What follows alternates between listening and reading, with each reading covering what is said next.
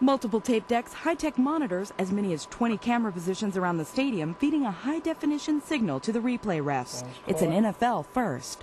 The referees are so happy about this because they're getting a clear view. They're able to see things. When the referee goes under the hood, he's able now to identify precisely when the knee hits the ground. At the same time, is able to pick out the ball and get a shot of the ball. So it's that clarity that they're going to get now that is going to give the referees the confidence that they're making the right decisions.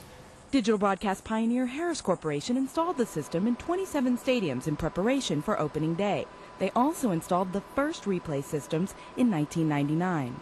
High-definition video is 5 times greater in quality than standard definition video. This gives the referees the ability to see things much more clearly and get the same perspective that people do at home.